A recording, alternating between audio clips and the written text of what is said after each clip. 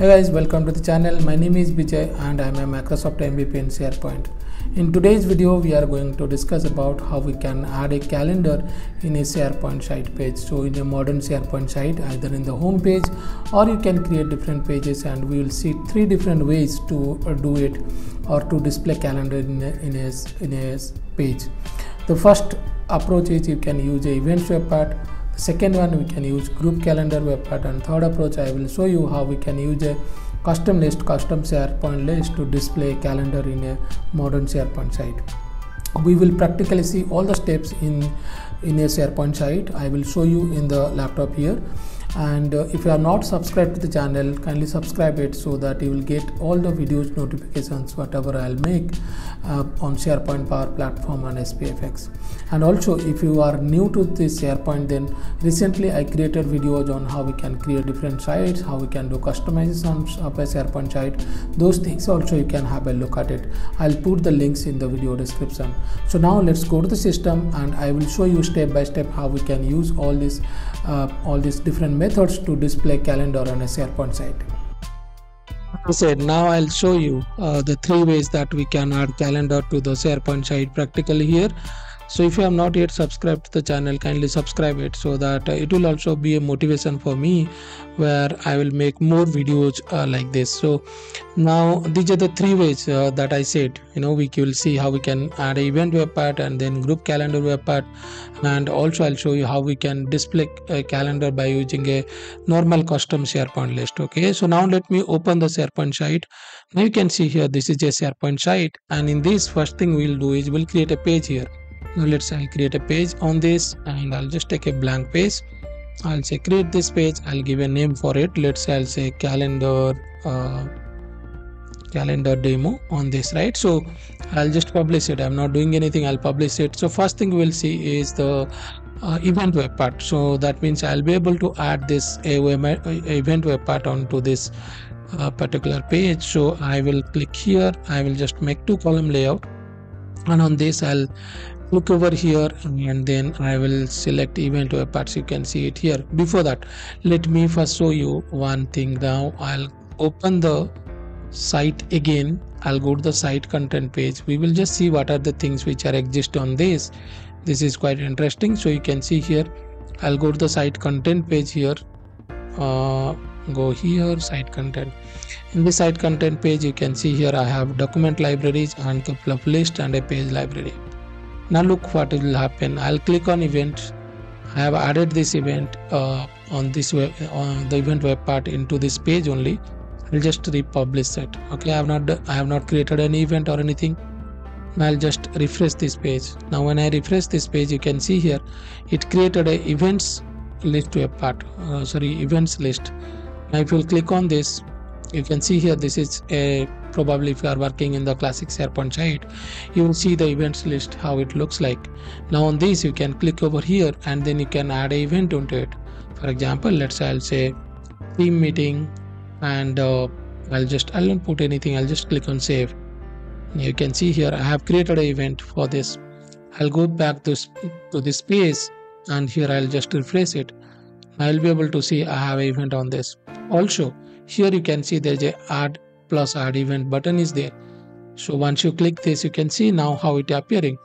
So I'll say team holiday discussion, something like that.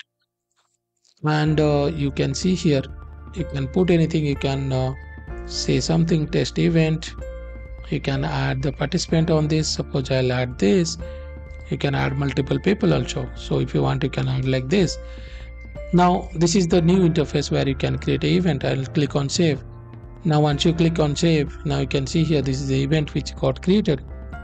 If you'll go back to the page now, I'll just go back to the pages library. I'll open this page here. Now this is the page calendar demo which we created. Now you'll see here another event got created. Now if I'll go to the previous list, events list, I'll refresh it. Then you'll be able to see that the event is saved here. So that means here it is creating it is saving all your events into this particular list. But you will see a different interface when you will open, or when you will click here and click or try to add an event. Now I'll tell you that even if I'll go here, I will create many pages and I will try to add more events to a part into it, still it will use only that list. So it will not create additional list. Like the point here is, even if I'll add another let's say event to a part into this page, it will not create more list like this. It will use the same events list, right? So this is one way where you can display calendar into a page. Now let me show you the second option. So second option we have is the group calendar. So you can click over here, there is a group calendar web part, you can see, select it. So once you select it, you will be able to see all the past and present events. Again, this is for the group. If you just edit it, you can see here the group, it is saying that is SP guides.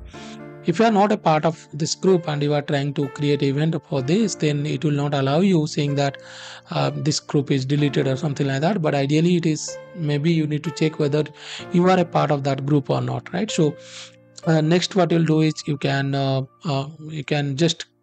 see there is a option which is saying create a meeting, or let me just publish it. So you can see here, right, create a meeting. So once you click on create a meeting, you see here it is opening the the calendar. Now if you'll see here, I will click on this, and then you see here this group is selected.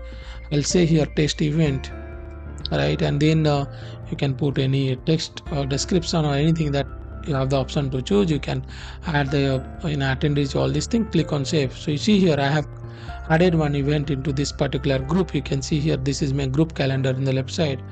Now I'll go here, I'll refresh this. I should be able to see this event now here on this page. I can see here on the upcoming event it is coming. If you want to anytime sync it, so you can click on this button, so it will pick all the meetings over here. You don't need to manually refresh the page. So that is also possible. That means if you are creating any event on this, you go here and just sync it, the events will be displayed here. So this is another way how we can use a group calendar web part to display or to create some event, and then you can display in this home page. The last option I'll show you is how we can use a custom list to display a calendar in the SharePoint site page or in a modern site. So let me just open this. Now you can see here this is the same SharePoint site, and if I'll go to event tracker, this is a custom list which I created, and it has a few items on this. And if you look at this, it has a title column, a location column having some choice values, and there is a people picker for event manager department, and then two columns are there, which is the start date and end date. This is very important because when we create a view for it, calendar view for it, it will ask us to enter this date column. So now what I will do is I'll go to create new view, and then you can see here I'll give a view name. So I'll say, let's say team calendar, something like this, and then I'll choose this calendar view, and the layout I'll choose in this case is, let's say, month layout. I will choose the columns I was talking about. You should have a to date columns where you can use the event start date and end date. So you can see here start date of it is start date column, and end date will be the end date column. This is a public view, and if you go to the more option, you can see here there is a title column. So click on create. So now if you'll see here, now this view is got created, and in this case you can see here these are the items which we created, and this is how it is appearing on this.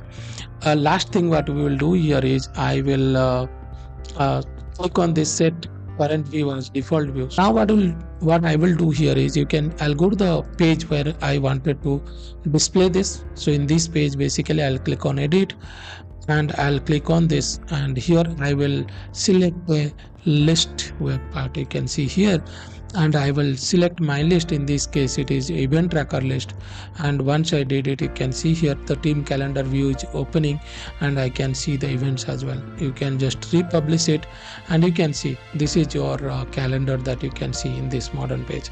So this way you can simply create a calendar view, and then you should be able to see, display or add a calendar to a SharePoint modern page. Okay, so these are the 3 ways that we discussed how we can display a calendar in a SharePoint modern site. Now If you like this video, kindly subscribe to the channel, and also you can put in the comments if you want any specific video on that, and I'll make sure that I'll make it. Power Platform videos are coming very soon, so subscribe to the channel so that you will get notified whenever I'll make videos on it. Thank you and have a nice day.